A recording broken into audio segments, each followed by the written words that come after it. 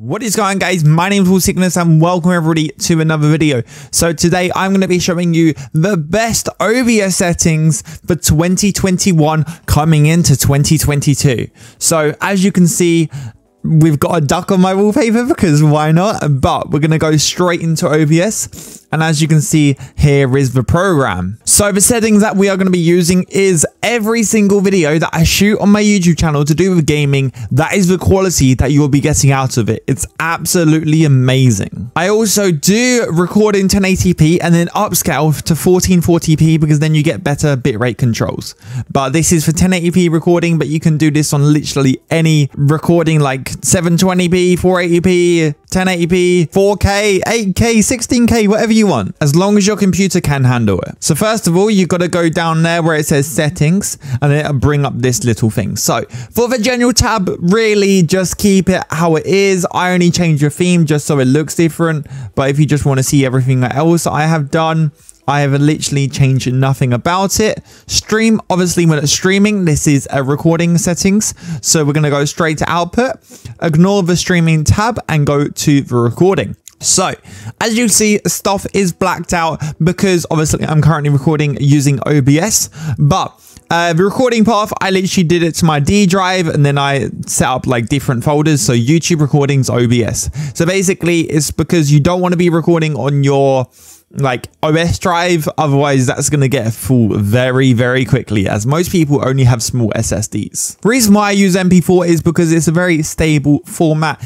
never has crashed on me, and I've never heard of anybody crashing before an MP4. So audio track, just because I record basically every single tiny track of mine because I split all of my audios together. So for example, right here we got track 2, so that is, so I've got my audio, I've got my game, I've got Discord, I've got music, and I've got something else but I forgot. But yeah, I would recommend splitting them into tracks because let's say if you hit like this amazing clip on like Battlefield or COD or something, and then you have some kid screaming in background on Discord, then you can just mute that kid and then you can split it into MLG gameplay. Encoder, I use a nvidia nvenc H.264. The only reason behind this is because it uses less resources than X264. Also, it provides better video quality unless you're using X264 slow. This is a streaming PC, I can handle it, but the thing is when I'm streaming, I want as less overhead as possible on my streaming rig. Rescale output, leave that be, we will come back to that in the video tab. And then if we just scroll down right down to the bottom,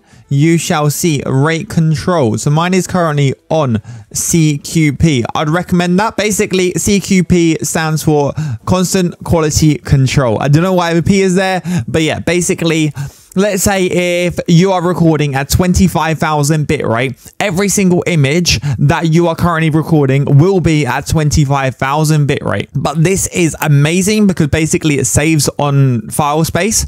So for example, I'm recording my freaking desktop right now. So as there is basically no movement apart from Windows and the mouse, it will basically be recording at maybe like 6,000, 4,000 bitrate, but it will still look absolutely phenomenal. Basically, the quality looks the same if the image is still or if you're running through a forest. Basically, it saves on bitrate and it's absolutely amazing. So the CQ level that I keep it to is 25. The main reason behind this is because after YouTube compression, you cannot tell a difference between 1 and 25. Maybe a tiny bit if you're uploading at 16K or 32K or whatever it would be, but after the YouTube compression, you cannot tell one bit. So frame rate interval, keep that to 0. You do not need it to be 2 or anything. That's only if you're streaming, but obviously recording, you don't need to change it at all. So keep that to 0. Preset, I keep to quality because I've done very many tests between quality and max quality, and there is no difference apart from your graphics card heating up further. Profile, I keep to high as that's the default. So psycho visual tuning, you can go on question mark if you would like. Basically, it tells you what exactly it's doing. But if you are struggling to run your games and record at the same time, turn them both off. Honestly, doesn't make too much difference, but as it's a dedicated stream PC, why not turn it on, you know? GPU, keep to 0 unless you have SLI and you want to use your second graphics card, and max B frames use 2 as that's recommended for NVIDIA. So audio, go here. And basically I have all my tracks in. So I've got my microphone for my Elgato. my line in, as that is basically the audio that goes into my gaming PC. If you're streaming from one PC, you will not need that. And for my mic 3, then I use my Wavelink Stream. Everything else is disabled, as all I need is my microphone, my game audio, and that's normally like some music coming through the stream. Keep it to 48 kilohertz, as that is recommended, and it's actually default for OBS as well as stereo. Keep everything else the same, unless you want to do hotkeys, but I don't understand hotkeys, because why would you want to push to talk in a freaking video game? You may as well have it in hotkeys. So yes, now we're going to go into video, everybody. So we're just going to click on there. I keep my base canvas resolution to 1920 by 1080. I would recommend to put that whatever your current monitor is. So on my stream PC, my actual resolution is 1920 by 1080, so I keep it to that. And as you can see on the output scaled resolutions, as it says the scaled, this is what you want to record in.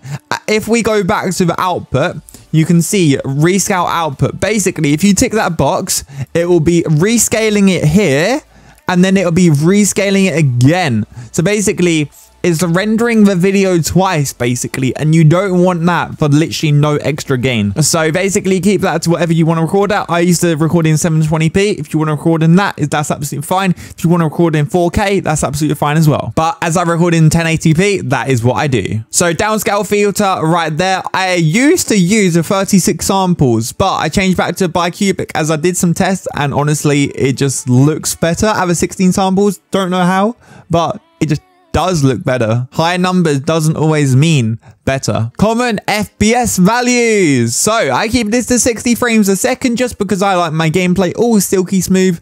I used to stream in 30 FPS 720p on Twitch, but as I have a more powerful computer now, I was like, why not go to 60 FPS, you know? So yeah, that is what I use, 60 frames per second. Hotkeys, literally do not use any of that because I have stuff on my stream deck, but I literally just have hotkeys of like going to another window, like another scene.